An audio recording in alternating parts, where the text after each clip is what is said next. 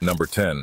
In a viral leaked video from a bodybuilding competition, a man's arm exploded while posing back double biceps, causing him to fall unconscious. This video was circulated on social media platforms and quickly went viral.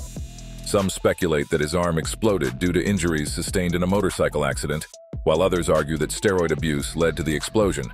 You can see medical staff attempting to patch up his arm. Despite efforts to revive him, his identity remains unknown, leaving the man in the video shrouded in mystery. Whether he regained consciousness or if his arm recovered remains a mystery to this day. Number 9. Eric Graves, a bodybuilder from White Oak, Texas, attempted to bench press over 500 pounds in the gym. Everything seemed normal as he began to lower the bar, with the encouragement of his partner supporting him. However, when he pushed about halfway up, he started feeling intense pain as his chest began to explode. In the video, you can see his chest swelling unnaturally and bursting out of his shirt, accompanied by his agonizing screams.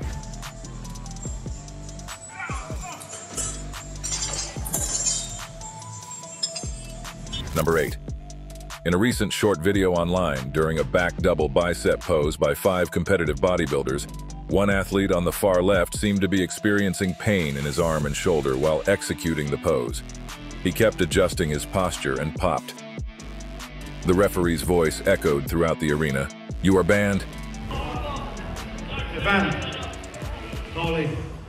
It's unclear whether synthol or steroids caused this incident, but in the clip we can see his swollen shoulder as he steps off the stage, signaling the end of his career. Number 7.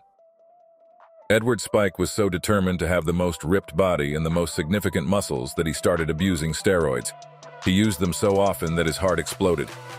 One day, after spending the day at the gym, he collapsed at home while cooking dinner, feeling like he was being stabbed in the heart. Spike was rushed to the hospital. Doctors informed him that his aorta had exploded, and it was a miracle that he survived. Most people with such an injury don't live longer than a few seconds.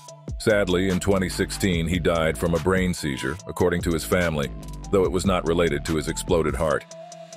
Number 6. A 44-year-old bodybuilder was doing bicep curls at the gym when he suddenly felt something pop, and his muscles expanded. The reason for this change was that his bicep had exploded, detaching from the bone. After surgery and 6 months of rehabilitation, his arm looked and functioned normally again. The excessive use of synthol was the cause of his muscles becoming so large. Numerous tabloid media outlets reported that he was a professional bodybuilder worldwide, leading to many misconceptions about athletes. Perhaps he thought he was one of the greatest bodybuilders in history, which may have contributed to the misuse of synthol and the resulting muscle explosion. Number 5. Born in New York City, Ron Norman was the son of Hungarian blue-collar parents. His grandfather, a world-famous World Cup soccer champion, likely passed down some of his athletic genes to Ron. Ron's childhood was marked by struggles with weight and a lack of drive and discipline until he began working out in 1977. Within 6 months of hitting the gym and learning about nutrition, Ron's waist dropped from 42 to 32 inches. Moreover, training gave him discipline and structure, leading to a remarkable improvement in his school grades, from an average of 65 to 97 within 6 months. Despite facing numerous challenges, including 5 tendon ruptures over the years due to intense training, Ron remained dedicated to bodybuilding. Each injury required surgery to reattach the tendons with anchors drilled into his bones. However, despite the setbacks, Ron persevered. He kept pushing forward despite his muscles continuing to rupture and the repetitive surgeries. Ron's journey has inspired many young people who have followed his progress. Number 4. Andre Gattos, a massive fan of Dwayne Johnson, started using steroids at a young age with the desire to surpass others and achieve a physique like The Rock. However, tragedy struck this young man when he was walking out of a store and collapsed due to a ruptured heart from excessive steroid use at only 19 years old. Setting aside his dreams of becoming the next generation's Rock, he lost his life while pursuing his passion incorrectly. This serves as a sobering reminder, a slap in the face to young people who consider it a trade-off, sacrificing for their passion. But truth be told, they may need help understanding what passion is. Phil Heath, for example, once juggled 3 jobs simultaneously to nurture his passion, and that is sacrifice and dedication. Number 3. Branch Warren was born in Tyler, Texas, and grew up on a cattle ranch before eventually relocating to Fort Worth, Texas.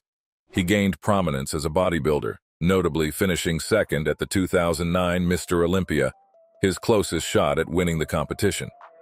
His most significant victories came when he triumphed at the 2011 and 2012 Arnold Classic competitions. Warren had sponsorships from MuscleTech and Gaspari Nutrition. He frequently trains at the Metroflex Gym in Arlington, Texas, often alongside Johnny Jackson and previously with Janny Kroc. There were moments when Warren's muscles didn't suffer from strain in the gym or on stage, simply because they were too massive. Unfortunately, Warren sustained an injury when he slipped on wet pavement, causing his right quadriceps tendon to rupture.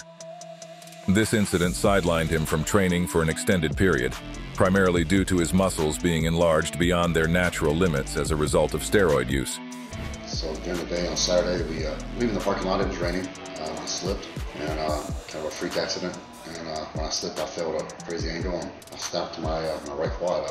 When I fell, I knew exactly what it was. If you ever torn a tendon, you never get the sound and the feeling. You know, it snaps like a rubber band is the best way to describe it. So, 2015, Warren retired from professional bodybuilding and shifted his focus to entrepreneurship.